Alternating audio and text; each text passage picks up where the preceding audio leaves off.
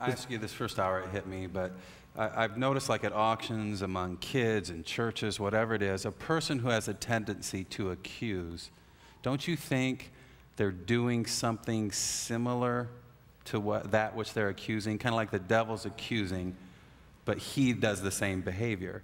Don't you think that that happens in our relationships a little bit, or in people when they accuse, they're actually doing something similar? I don't know how similar it is, but I know it's similar in the fact that it is in sin.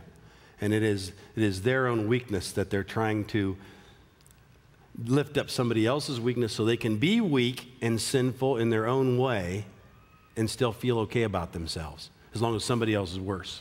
That's powerful. Well, the thinker. God hates lies, deceit, flattery, and boasting, all through the Scripture. We know that's true. Look at Proverbs chapter 6.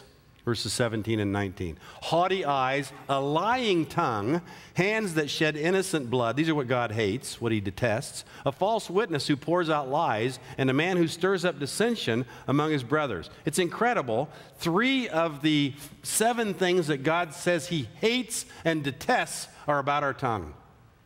They're about us speaking in such a way that it doesn't honor God and it uses people.